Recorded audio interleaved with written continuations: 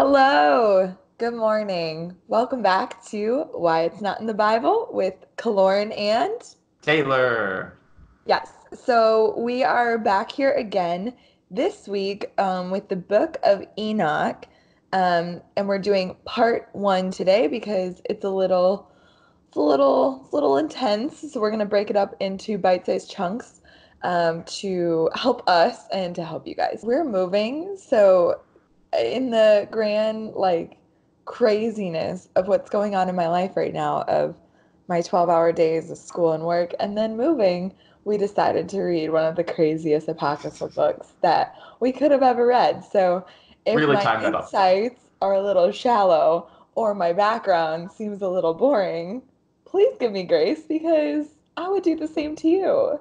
Just love me through it, y'all. Love me through it. This is a very strange book. Um, it is also one of many books of Enoch's. There is the Book of Enoch, another one that's called the Book of Enoch. There's the Secrets of Enoch, and really none of them are related to each other. Like they don't share an author. They don't even seem to acknowledge that each other exists by and large.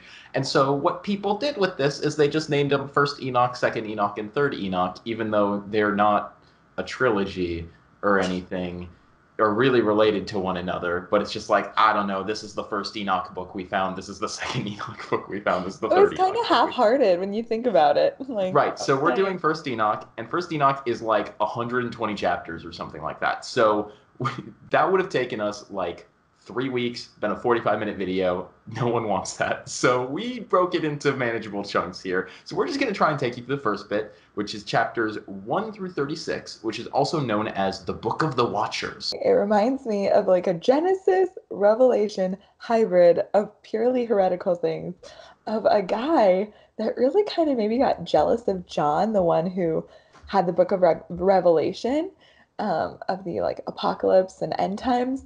And it kind of seems like he got a little jelly. So he was like, well, I can see visions too, and was like writing down all this random crap. And no offense to you if you like believe in the book of Enoch, but like, I don't know if this dude knew God or not because it's a little weird. So we're gonna kind of wade through it, but Yep. basically that was my first opinion when reading this book. I was like, there's a tree of knowledge and now there's a throne and God sitting at like what is going on?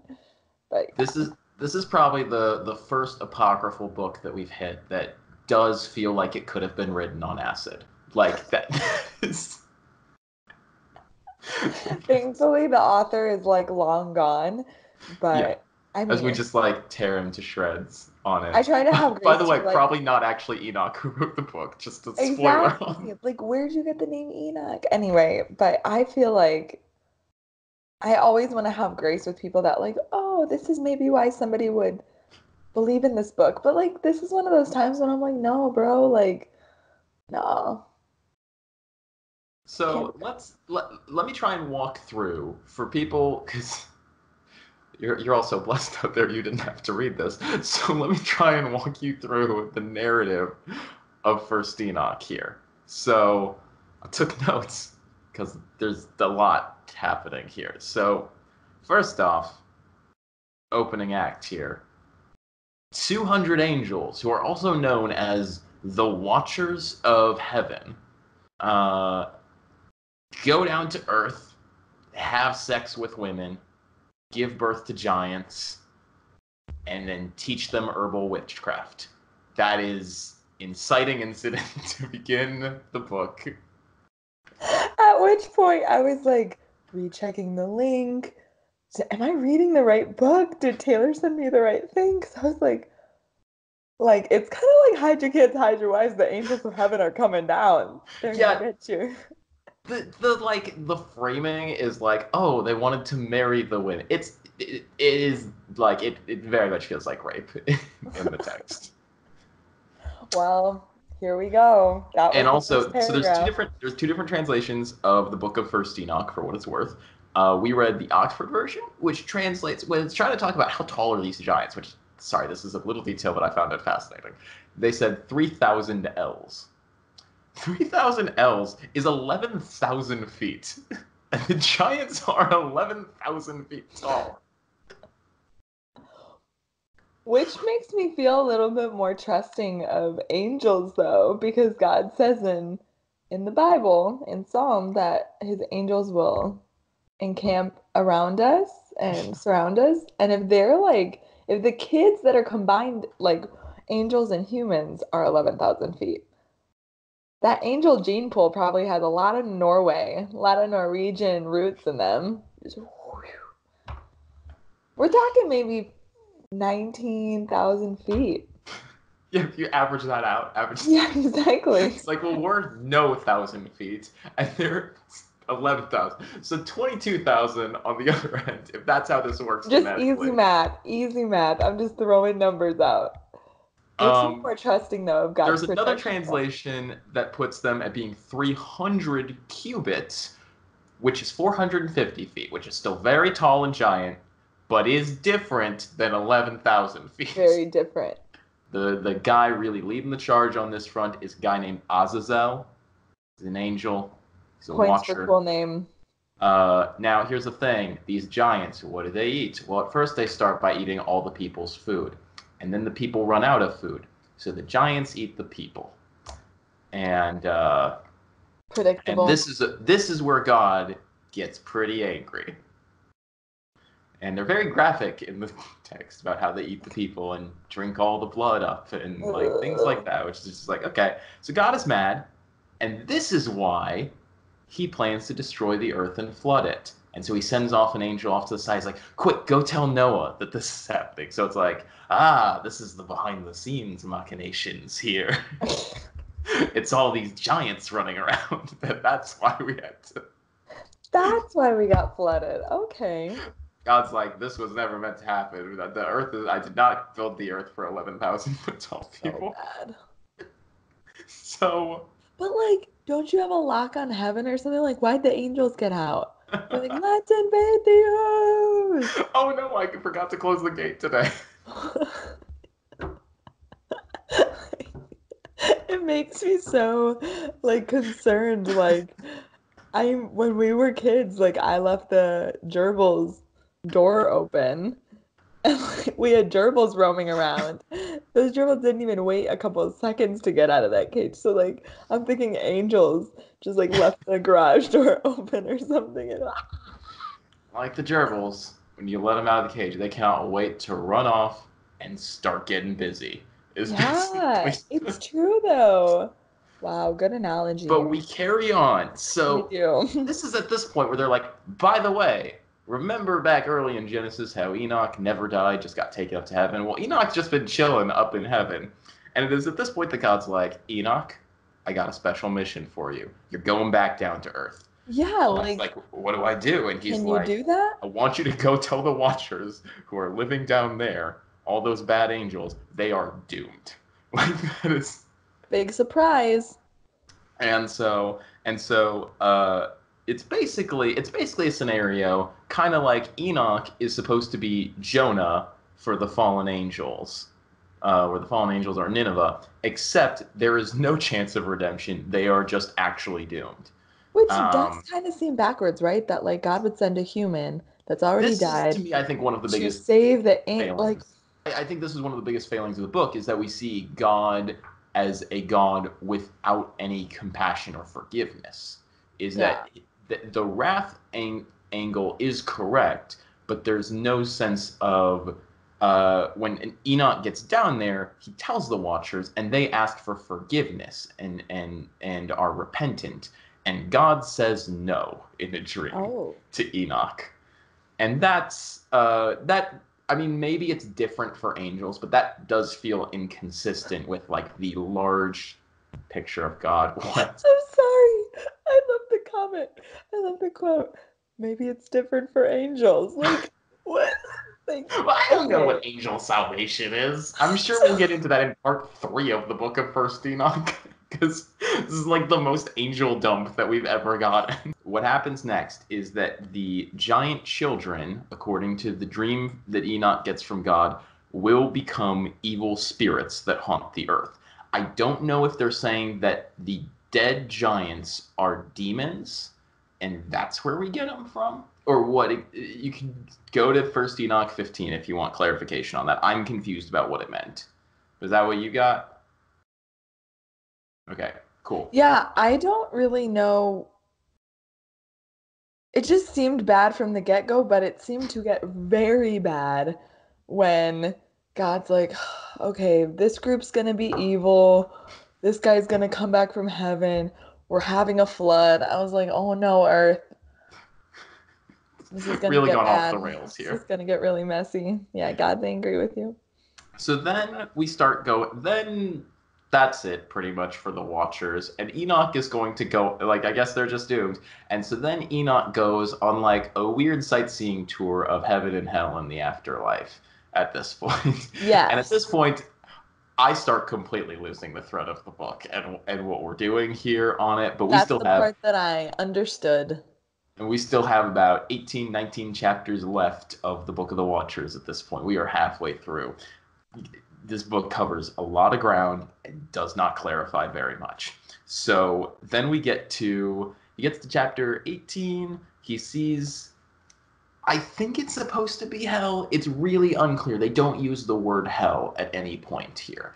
But he's describing a place where there is fire that burns forever, and maybe in the same place or maybe in a different place, a place where there is no sky, no ground, no water, where you are trapped forever in the final moment of planet Earth, kept in stasis until Judgment Day.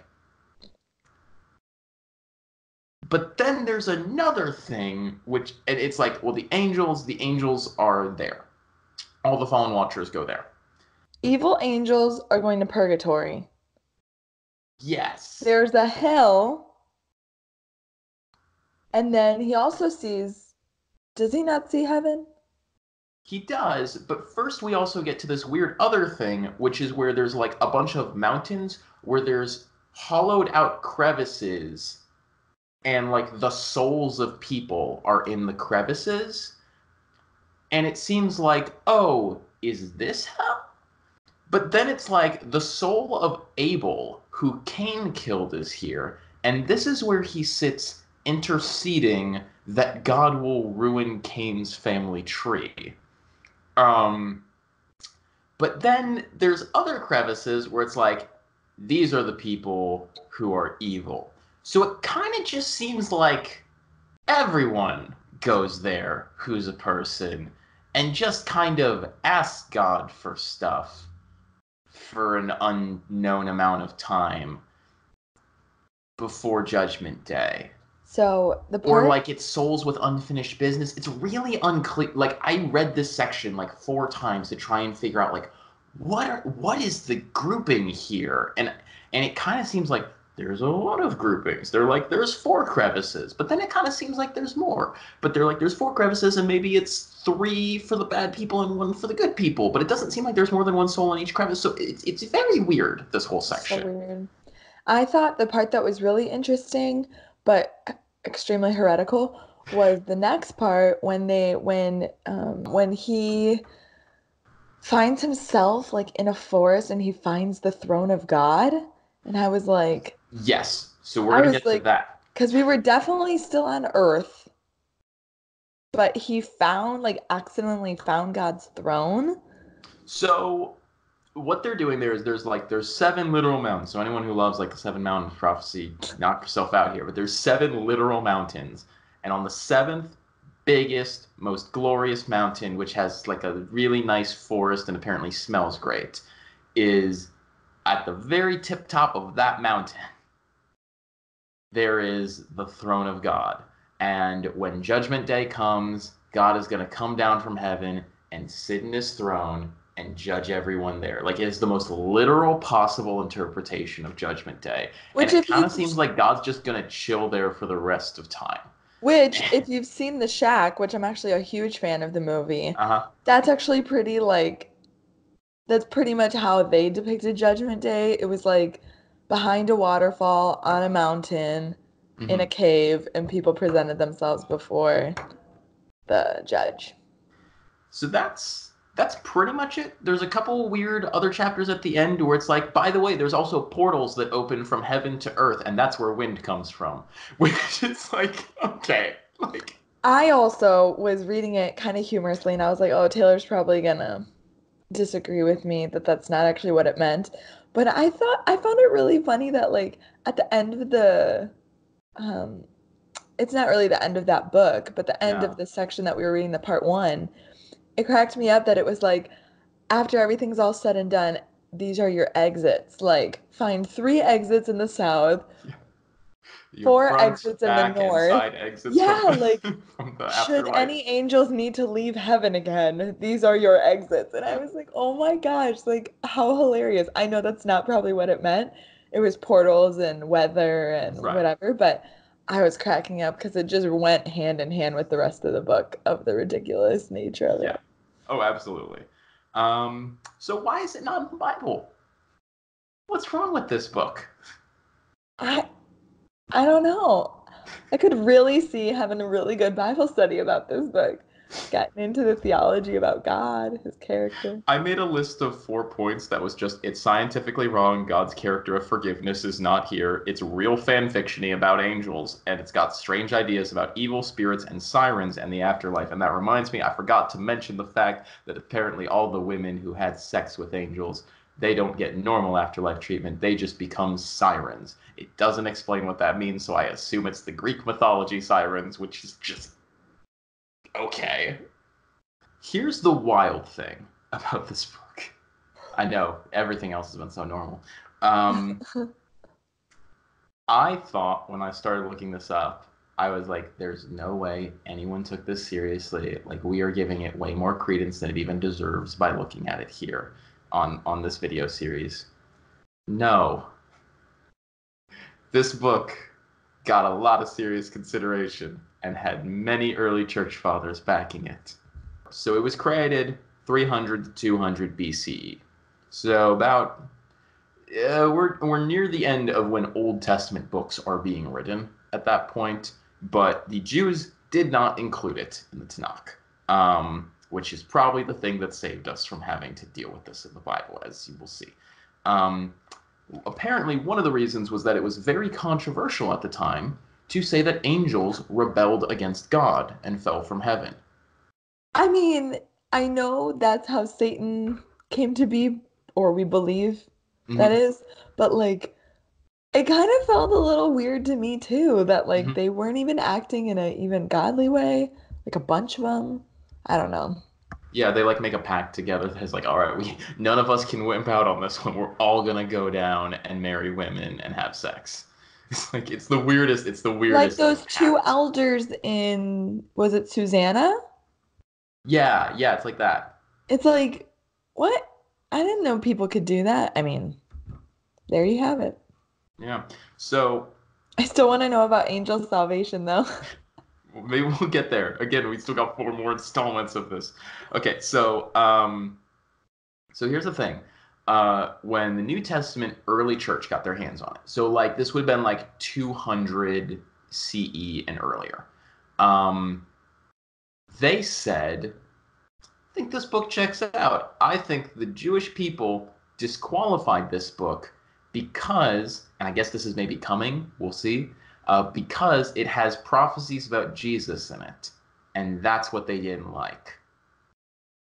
Not all the other stuff. But this, Oh my so gosh. that was the argument. And it was like Clement, Tertullian, Irenaeus, some of the best early church theologians whose like names you recognize were like, "Yup, co-sign it. Book of Enoch should be in the Bible."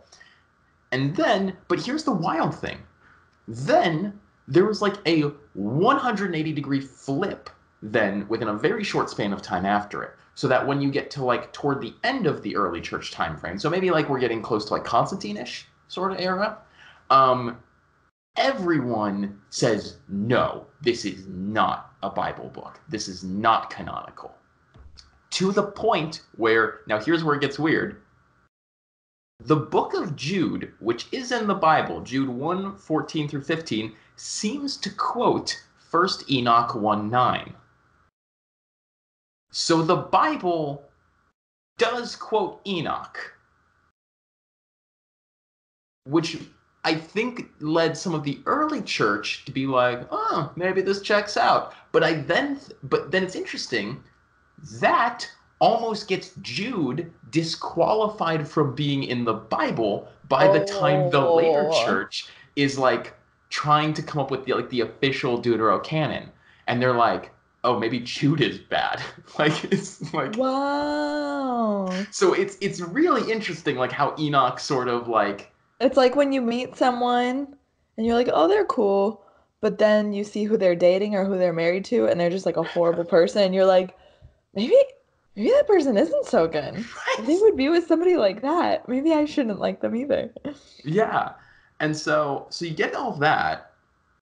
There's also like in the Bible, there's some people who argue this. This is a lot more sketchy. Like it's probably I would say looking at the evidence, it probably seems like 70 to maybe 80% consensus that Jude does quote from Enoch. There's maybe like a weird kind of like beating around the bush sort of explanation that you can make for why it's not.